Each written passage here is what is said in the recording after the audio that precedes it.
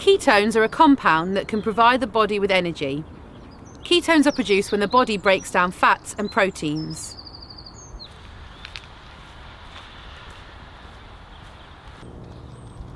The usual reason for ketones being produced is when the body has used up all its stores of sugar.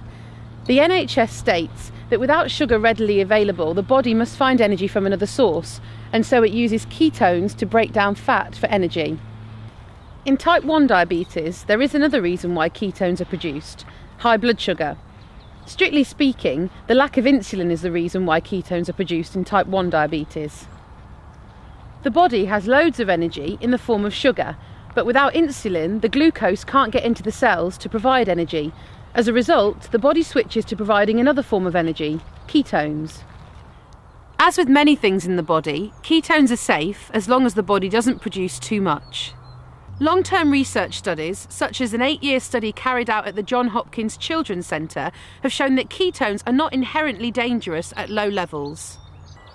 For most people, high ketone levels are relatively rare, but people with type 1 diabetes are at greater risk, especially if blood glucose levels go too high.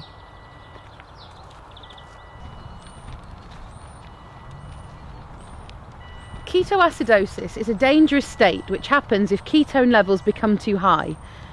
The signs of ketoacidosis include dehydration, laboured breathing and vomiting. Ketoacidosis, because it's serious, should be treated as an emergency, and calling for medical help is advised. You can test for ketones, and this is something that people with type 1 diabetes find really useful, particularly during periods of illness or if blood glucose levels go over 50 millimoles per litre. Ketone testing can be done with some urine test strips, and blood glucose meters occasionally test for ketones too. If high ketone levels won't come down, contact your medical team for advice.